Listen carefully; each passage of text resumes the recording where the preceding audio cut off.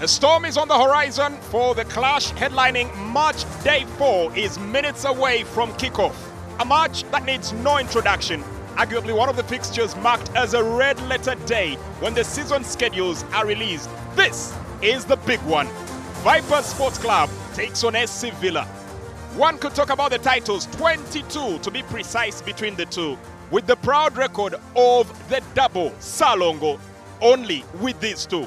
Impeccable home records, commendable football philosophies, outstanding player development, enviable sponsorship deals, star-studded playing rosters, and a ferociously loyal fan base on both ends.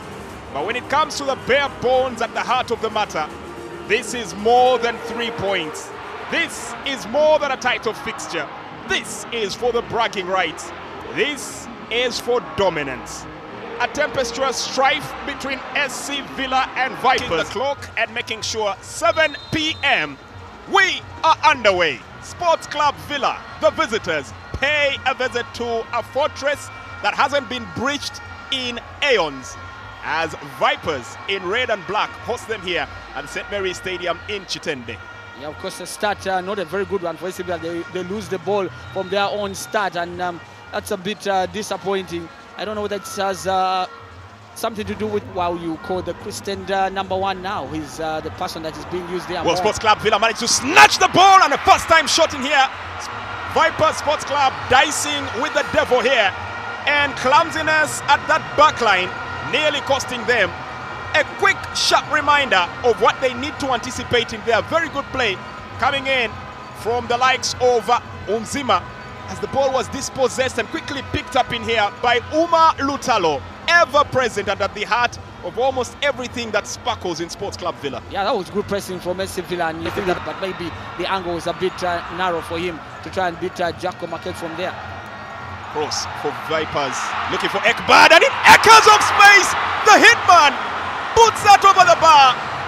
Well, we're not standing on occasion for this one. It looks like both teams want to go straight for the jugular. Acres of space. Would you imagine, would you in your wildest dreams believe that Yunus, the hitman Sentamu, would miss that one? Well, I can tell you that never in my wildest dreams. I actually, when the ball just landed at his feet, I thought that was 1-0 to Vipers, and I'm sure that he must be eating himself up inside there. He just can't believe that he missed that. You can see that expression on his face. It's been that games. Trying to break away, and that's a foul, and that's definitely going to be a proceeding from set pieces. And here comes one, ball floated in, a miscued, and Sports Club Villa once again go for the Achilles heel of the Venoms. It's their biggest weakness.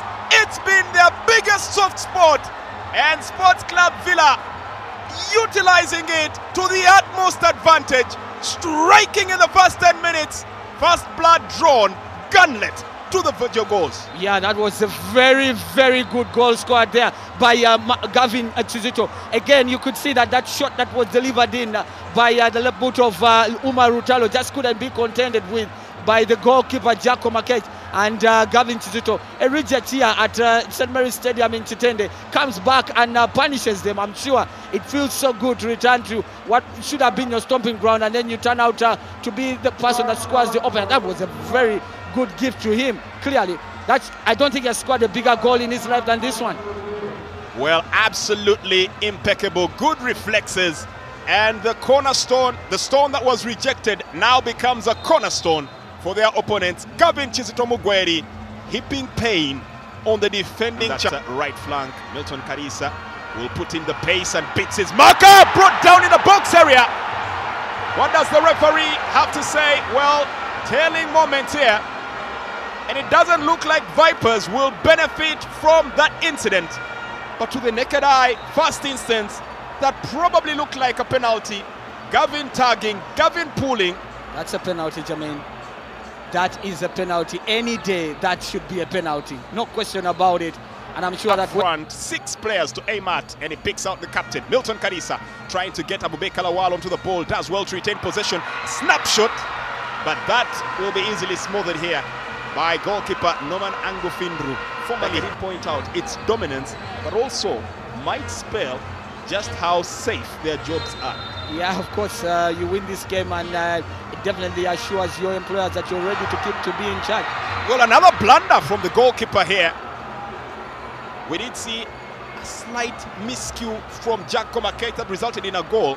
Norman Angufindru came out well for that ball, judged the trajectory well, but dropped it where it was least expected and quite nearly gave a scare to the Villa fans. Yeah, almost dropped a clanger there. And he's a very lucky boy, I'll tell you. You do this. The good thing is that his reaction was quick in trying to get it the second time. And so whatever Sentamu tried to do there to get the ball was adjudged to be illegal. Well, fair chance here, fair opportunity. And Vipers continue knocking at the door, but here comes. He should be keen on watching out for his movement as he goes straight for the shot. Norman has just enough to palm that away. Corner kick for Sports Club Villa to defend against, as Vipers will once again try to weave another one in. Corner kick for Vipers. A couple of bodies in that box area. Sports Club Villa now have to knit up that defense. Ball whipped in. Driving header there from Abubakar Lawal. In the end, not on target. And it will count for nothing more than a goal kick. Yeah, not a bad delivery by Nukani, but you think that maybe Abubakar Lawal needed to glance that ball better than he did. Thought that it was quite a good position. Of course, as we watch a replay from the free kick earlier on, good goalkeeping there by Angufindru. Doing pretty well, even though he's somehow a better showing. Long cross in. Goalkeeper Angufindru manages to palm away. A chance here for Nukani, but the ball is headed over. Astute defending. Arnold Odong quick to react with good reflexes and averts the danger, putting the ball over the bar for a corner. Vipers again with a corner kick. Another opportunity for them to carve out a chance to get back in the game. Poor corner from Brighton Nukani. Easily hacked away at by the defense. And the ball goes all the way back. Look to capitalize on a counter-attack. Here comes Onzima. Onzima taking on Ekaban. Onzima whips in the cross. A chance here. Could be an opportunity. Poor opportunity. Well, good opportunity, but poor execution there. Ivan Bogere, well, for a moment there seemed to differ and think he was alone on the pitch. But I think it all comes down to the first touch. You've got to be confident in your first touch, and I just don't think that Ivan Bogere really took that ball down well. Otherwise, if he had done that, you think that would have been goal number 2 for AC Villa. It's coming up here, trying to call in the ball, first time shot, but the ball is intercepted. 41 minutes, AC Villa. That will be as a signal, like blood in the water for sharks. Yeah, that's so true what you just said. The analogy you just used is the right and perfect one. Trying to carve his way in, and his persistent pays off as he unleashes a cannon shot. Ball still in play. The hitman, Sentamu, battles for a chance and now earns a corner for his effort. That work rate, that commitment, that resurgent spirit is what they need to keep going. An applause here from the Sports Club Villa fans who are watching this particular matchup here, knowing that in that instance, Angufindru standing tall and strong for the team and keeping them in the lead. Yeah, I think that was a good save, but you just look at the technique used here, the persistence, the energy shown by Yunus Sentamu, just shows you the kind of quality that the man possesses. To turn defense into attack, sending it forward here for Simon Peter Onzima. Can he beat his marker? Simon Peter, a bit of momentum carrying him forward, but still has possession. Plays the tete-a-tete, 1-2, looking for One-Day. Tries to unleash the shot. Took a bit of a block there. Jack Komakech getting slightly tripped here by Onzima. But hearty smiles here from the Jogo. Take it, that shot last put on by the Emperor, Caesar Manzoki. A shot coming up here from Milton Karisa, high, wide, and only worthy of the Rugby Cranes. Well, the thing is that the reason probably why Kenzo Kambale decided to turn down the offer of putting on shirt number 9. He probably wants to build his own profile here with a new shirt number and give it the reputation and the kind of profile that he wants to be. Sentamu, Yunus, the hitman, looking for Kambale, getting it on. Abdul Karim Watambala, high and wide. Well, one thing is absolutely certain, the next training session is going to have target practice well marked out for the forwards here. Yeah, I think that was a very good opportunity for Vipers. But I think the only reason why that ball went high and wide was because it landed on his weaker foot, the right one. If he had landed on his left foot, I think that he would have tested the goalkeeper a lot better than he did right there. That was good play and a good steal, good pressure coming in from Milton Kalisa, getting the ball away. Yeah, you think so? And those are the kind of options that you feel that Villa have to call on. Shot from distance, palm down, and ultimately held up well here by Numan Angufindru. It was a speculative shot, but quite nearly provided the opening. And Mohamed Salam Ekbad by no means willing to give this one up without a fight, huffing and puffing and looking for that bright opening. I think that's been his best moment in the game. He's clearly been missing in action, but you wonder whether this kind of opportunity that he just had, taking a shot, could encourage him to actually do a lot more of this. Seems to have the technique, but somehow he really... The ball is passed on now to Kakande. Can he fashion out an opportunity? Jonah Patrick Kakande, not a shooter, but a chance comes up here. Snapshot out of the top draw there. And Uma Lutalo nearly stunning Sports Club Vipers, as they were really caught a bit wayward here and in two minds of sorts. Yeah, also very good setup there coming in from Kakande. I think that the run that he made there, and then trying to commit the Vipers defenders, and then he plays it square to find the left foot of that man, Lutalo. I think he has done that often times. Trying to commit the Vipers defenders, and then he plays it square to find the left foot of that man, Lutalo. I think he has done that often times. Well, Vipers themselves getting a chance here to attack. In the end, comes out to nothing as Abdul Lumala beginning to show glimpses of brilliance here. Made a dazzling run here. Attempted the shot, but that was from distance, wayward. Probably just finding his range scope for the start. He has little the electric one. Abdul Lumala picking up the captain, Milton Kalisa, back to Lumala in the box area, and a chance here. Goalkeeper comes up, and a miscue! Point blank range! That should have been the strike. That was the opportunity. Oh my word, Eric Kenzo Kambale could have bathed himself in glory, could have immortalized himself on his debut. Unfortunately, the stars just not aligning right for him. He will wait for his first goal, and Vipers continue the wait for an equalizer.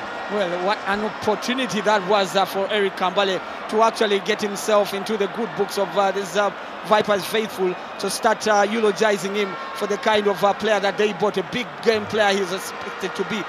One of his last goals in the Southern Uganda Premier League came against Villa. Encouraging an entrepreneurial play coming in here from the Venoms, consistently now beginning to carve apart Sports Club Villa. Villa need to hold it tight, need to be a little more tenacious and avoid clumsy mistakes, giving away set pieces in such opportunities. Obviously, Monde protesting his innocence. Yeah, because his hands were on his body. And I think for Vipers, can they work something out here? 13 minutes on the clock. Long ball floated in. Goalkeeper fumbles. Opportunity to strike! And similar shades to the opening goal. The Vipers strike back. Coiled, recoiled, and epitomizing the resilience it takes to get right back in the game. There might be complaints of fouls on the goalkeeper. There might be protests of ill play in that box area. But in the end, the net rifles, and it's right back to square one. Vipers 1, AC Villa 1. Well, it's one of those goals that is very difficult actually to talk about, because there was so much of the goal mouth melee there, and the ball kept bubbling and bouncing all over the place, and it's not even clear who just got the last touch on it. As you can see, as he was desperately just getting his foot off the ground, because he was on the ground there. If you see there, the goalkeeper comes out, misses the ball, and Mbowa with his body on the ground, he just kicks the ball and it ends up in the back of the net. He probably didn't know what he was even trying to do there. But I don't think that there's much I can say about that goal. And looking at the balance of play, in many ways, out on the wing, Sentamo looking to cross in here. Chance coming up, Lumala, shot! Goalkeeper fumbles, manages to pick it up again. Milton Kalisa, the captain, leading by example.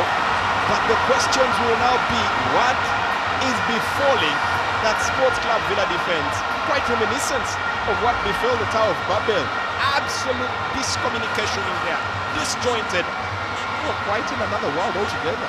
Well, I'll tell you something, Jermaine, that normally for a team like AC Villa with so much inexperience and with players that are just coming into the side, when they are scored against in the manner that Yunus Sentamo sets it up, Abdul Karim Watambala to the box area, cannon shot, goalkeeper. First attempt not quite precise, but the second one he does well enough and is not at all a happy man with the defense lining up in front of him for allowing Watambala even a sniff at the goal. Well, I can tell you that that was a good hit by Watambala, and if I was so far away. Laid on, cleared out here. Sports Club Villa now looking to keep it at bay.